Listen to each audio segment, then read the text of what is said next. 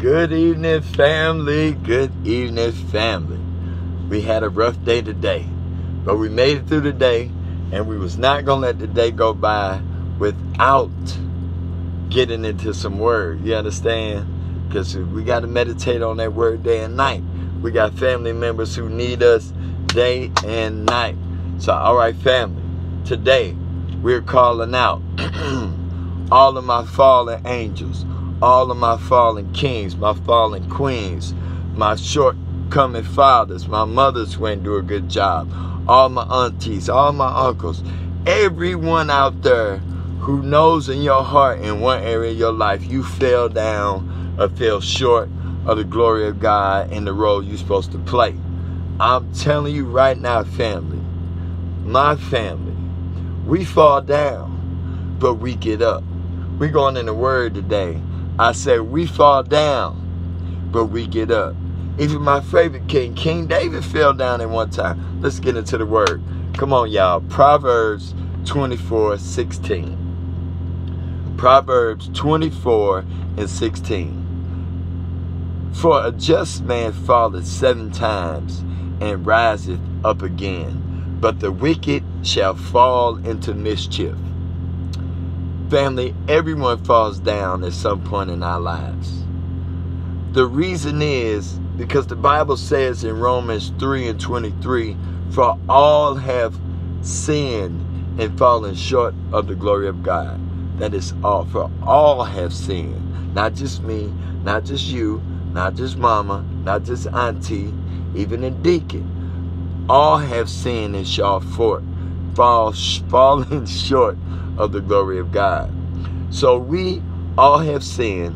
We all have fallen short. That's all of us. Every one of us. So let's break it down. What have we done? What is sin?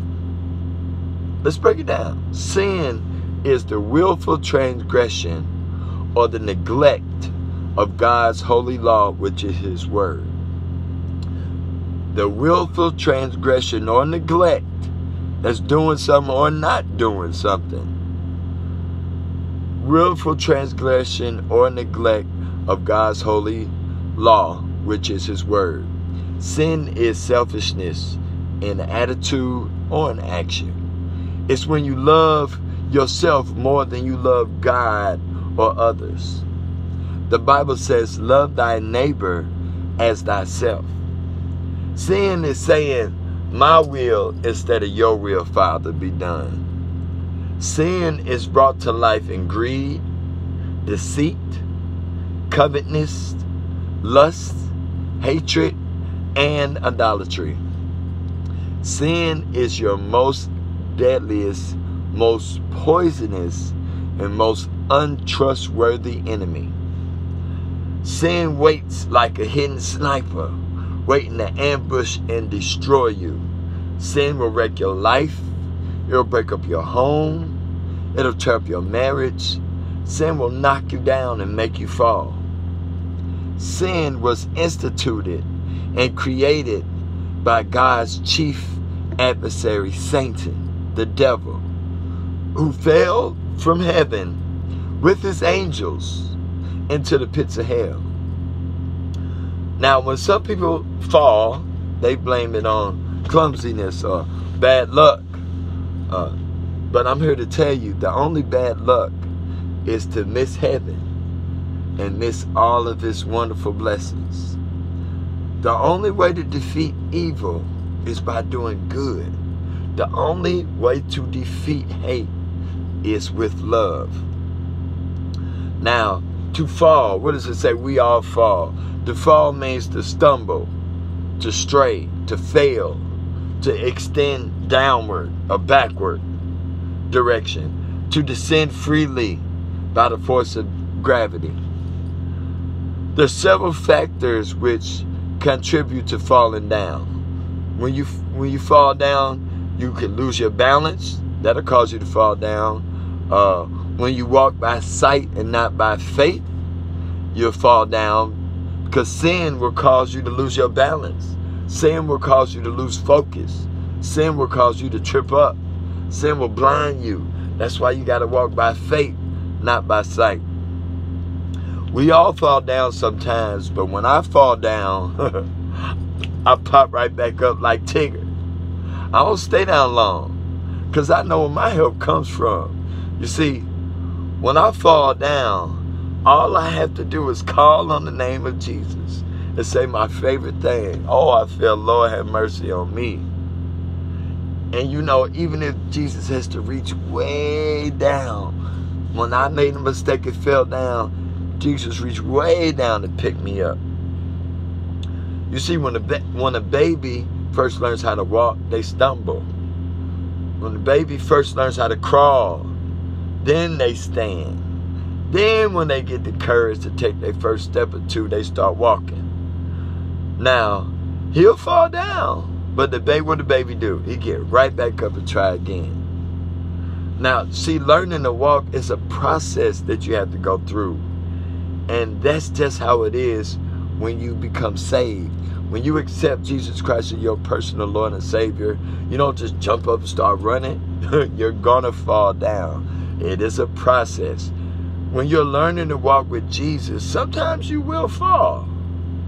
And the Bible says in Psalms 37:23, the steps of a good man are ordered by the Lord. David also said in Psalms 119:133, Lord, order my steps in your word. Now, if you want to walk right, ask the Lord to order your steps. If you want to talk right, ask the Lord to bridle your tongue. If you want to live right, you need to ask the Lord to help you turn from your wicked ways. This is not something that's so easy to do. You do need help to turn from the things that are killing you or driving you against God's will. So you ask the Lord to help you. Lord, help me turn from everybody who's got something on them right now that you feel like is too heavy to get up off you. Repeat after me. Lord Jesus, help me turn from my wicked ways. In Jesus' name, you'll see the difference. If you want to love right, you need to ask Lord to wash your heart. See, the reason you're having problems loving other people is you got stuff that's got blemishes on your heart. You got hatred, you got unforgiveness. Your heart can't move forward in love when it's burdened down with dirt.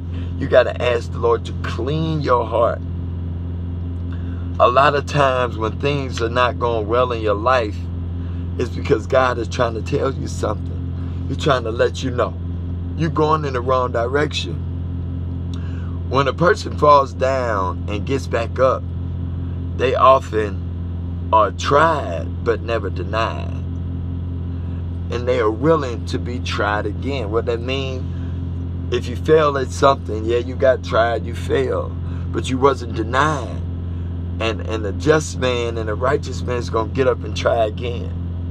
This has been good. It's been quick, but it's been good. But I want you to understand, your faith in God, your forgiveness of those who does you wrong, you want to follow the attributes of Jesus in order to walk behind Jesus, behind his leadership. You have to do what he does. You have to forgive those who done you wrong. You have to let God fight your battles. Now, in verse 16, it reminds us that a righteous man will always recover, but a wicked man will face permanent destruction. Now, what makes him a just man after falling 7 times? The reason he's a just man is because when he falls down, he didn't stay down. He said, Father, forgive me for my sins. When you make a mistake and you fall into an area out of the will of God, all you have to do is say, Father, forgive me of my sins. Lord, help me get back up again. Because sometimes you can't do it by yourself. My favorite King David fell down when he committed adultery. But David got back up. Yes, King David committed adultery. But he got back up when he said, Lord, create in me a clean heart. There it is. Anybody out there, you got a problem with forgiving someone, got a problem with lust, you got problems of the heart, you can't love properly, repeat after me, Lord, create in me a clean heart so I can do your will. That's all you have to do. He'll do the rest. Jonah fell down when he disobeyed God, but he got back up and said, Lord, I will go where you want me to go. And I'm like Jonah. I done crashed into the wall so many times. Lord, I will go where you want me to go. You see, I fell down. And when I got up, I told the Lord, Lord, use me in thy service. I am sorry, Lord. How can I serve you? That's why it's on my bio.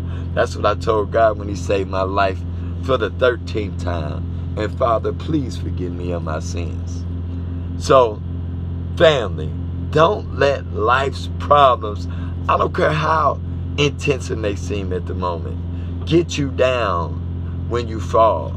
For all have fallen. Jesus will pick you up. Just believe in him. The Bible says, taste and see and watch the Lord pour out of blessings you will not have room enough to see. Have you ever received a blessing like that? A blessing so big you had to call someone else. Come get some of this. God done blessed me with too much.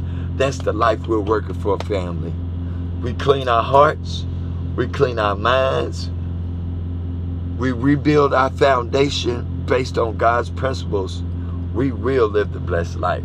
We will live purpose-filled life. And as far as me and my family's house, we will serve the Lord. Thank you, everyone. Your favorite teacher, King Noah, and I'm out.